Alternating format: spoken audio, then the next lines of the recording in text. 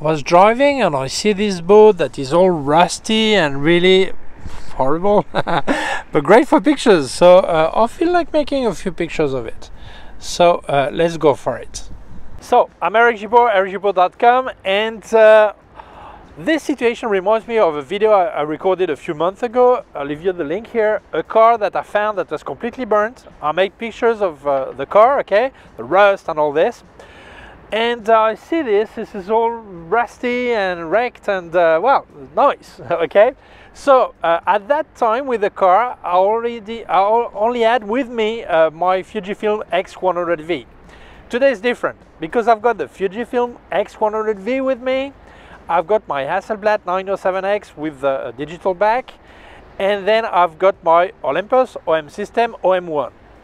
So which one should I use? Well, I think the X100V and the Hasselblad are out. Why? Because I've got on both, I've got a lens that is equivalent to 35mm, and I cannot really get really close to the boat, okay? So I think I'm going to use my OM system, my OM1, with the 40 to 150mm equivalent to 80 to 300mm if it was full frame. So this way I can get some close-up, okay? But still, although it's a zoom, I try to get to have some discipline, and it means that I will not use like 40, 50, 60, 70, all this. I would go like 3 steps, wide angle and the widest angle and the longest one and in the middle, okay?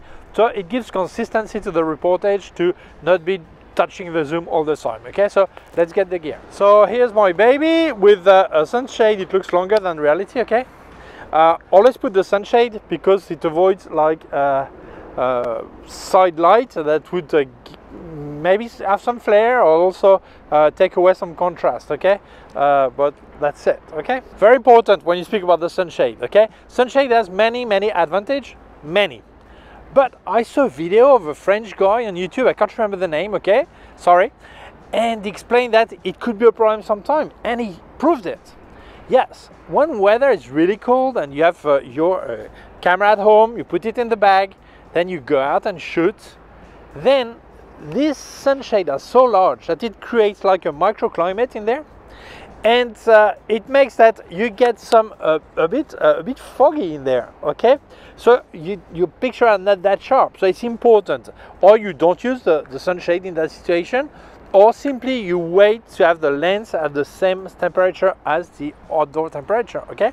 So it will not create some like I can't call that, I mean, you have on your on the lens like you have on your glasses sometimes, so avoid it this way, okay? So it's important, don't forget, if you see the pictures are not that sharp, that could be the problem, okay? So first thing I've noticed, 40mm equivalent 80mm, the boat is big and I'm close, so it's hard for me to get the full shot of the boat, which is not a problem. I can step back, okay? Or actually I want to have details of the boat, okay? I think it's more interesting, so I'll probably make a shot that you see the full boat from a bit further, but otherwise I will work on details, okay? Second, I will work on 2.8. Not that I'm a fan of really shallow depth of field, but in this case I think it's interesting to get details, okay? So to make them stand out, I will work on 2.8. So I'm going to go away to get a full shot of the boat, okay? I'm going to make most pictures in horizontal so you actually see them better on screen, okay? That's far, okay? Okay, here I am. Okay. Wow, but this is really, the colors are just beautiful, okay? And also because it's really cloudy today, so I think that helps to get the colors really different. But I really love it, really beautiful, okay? I think when you make pictures like this, you need to have some organization. Very often people that see, that do urbex or things like this, abandoned places or cars or whatever, they just go like if it was a Chinese buffet and they go and eat everything, like if they were going to get the food out of them and they could not eat anything. So no, you have to be really organized and try to go by phase, you know, decide what you want to do and work on it. This is the best way not to forget interesting part, okay? In this case, you have left, right, front and back, okay? I don't know the word in English for the maritime wording in French. Yes, I know. Okay, proue, poop, tribord, bâbord. Okay, but in English I don't know it. Okay, so I'm going to work left side impossible, would be in the water. Front side impossible for two reasons. Well, I could, but really there is a limit here, okay, that I have to go around, and then it would be against the sun, so it would not be that nice, okay.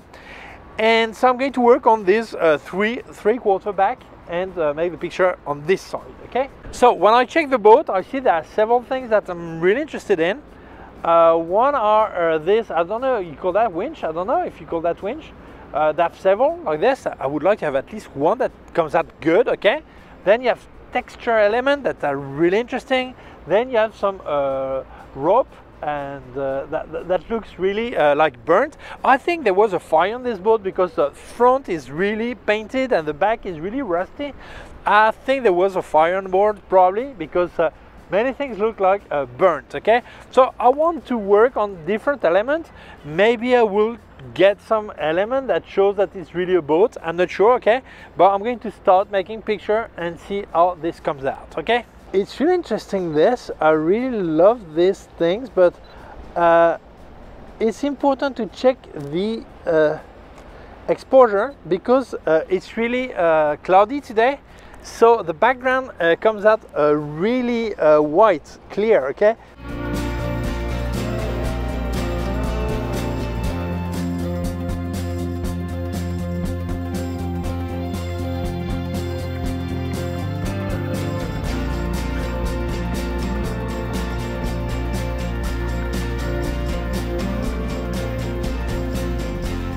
I'm on 2.8, so the depth of field is really shallow, although this is micro four thirds. It's not as shallow if it was full frame or APS-C or medium format, but still I have to decide exactly where to focus, because otherwise, if I don't choose precisely where I want the person who sees the picture to have his eye to go exactly there, this picture is going not to look that good, okay. So it's important you decide exactly where to focus, okay.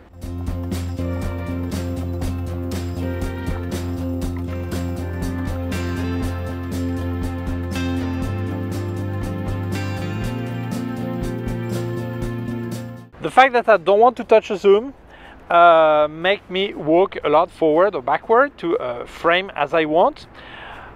It's important. I mean, the perspective of your picture is decided by the distance between your camera and the subject, okay? In this case, probably you would not notice that much difference.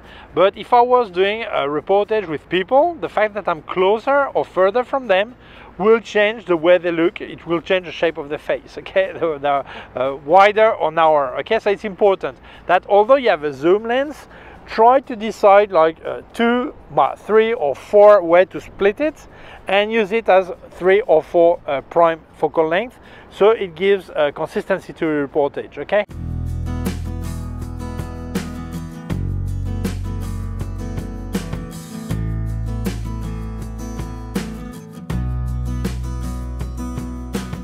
Something that is really important too is to check where the sun is coming from for two reasons.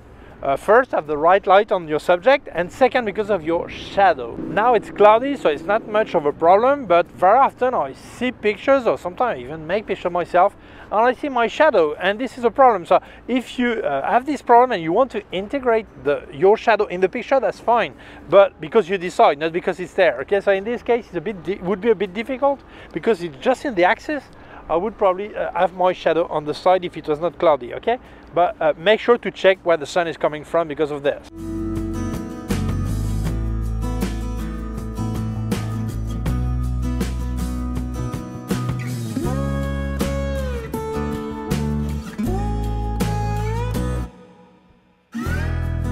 Something else. Luckily, I've got a great IBIS on this camera. It's really, stabilization is fantastic. Because without stabilization on the equivalent 300mm, I could not shoot under 1/300th of a second in theory, okay? Or the picture would be blurred, okay? In this case, well, it's not sunny, but there is a lot of light. I'm on 1/1000th of a second, so no problem anyway, okay? But what you will notice, although this is really large, a really big boat, it moves a lot, really a lot. So when you're actually framing, you think that's fine. If you take your time, framing is gone because the boat has moved, okay? So although it's that massive, that big, you must work fast. When you have your framing, you should, okay? Speaking about moving, you will notice that it moves on a regular base, okay? It goes down, then goes up, all this, but really regular, okay? So you must almost breathe at the same rhythm, okay? So it will help you when you frame. You're not surprised that all of a sudden it goes up and then goes down. You just know that up to here is going up and then it's going down, okay? So you just start to follow the rhythm, okay? That helps a lot to frame, okay?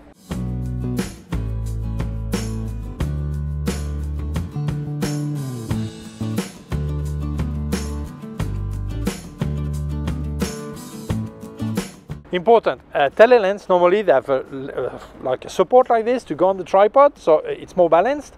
Normally I should move it on the side so it would be easier to hold the lens, although it doesn't bother me. But if you notice that your leg like this is bothering you, you just turn it sideways and that's it, okay? Well, easy, yeah? You just loose it, get it loose, okay? And then you tie it back and you put it up and it doesn't bother you anymore. That's simple, okay?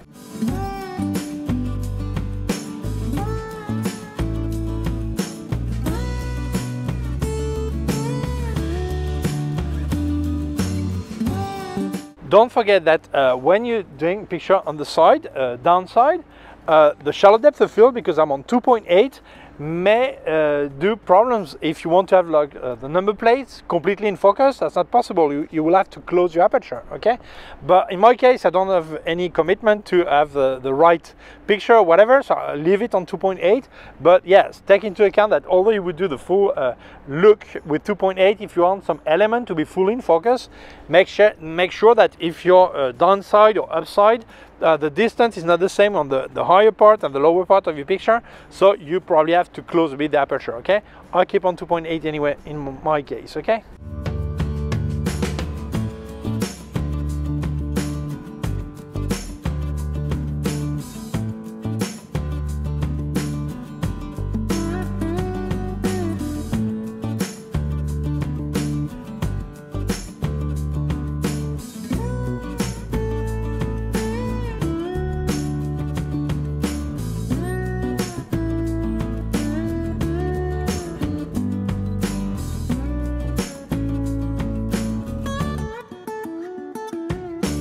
So I could be here for hours.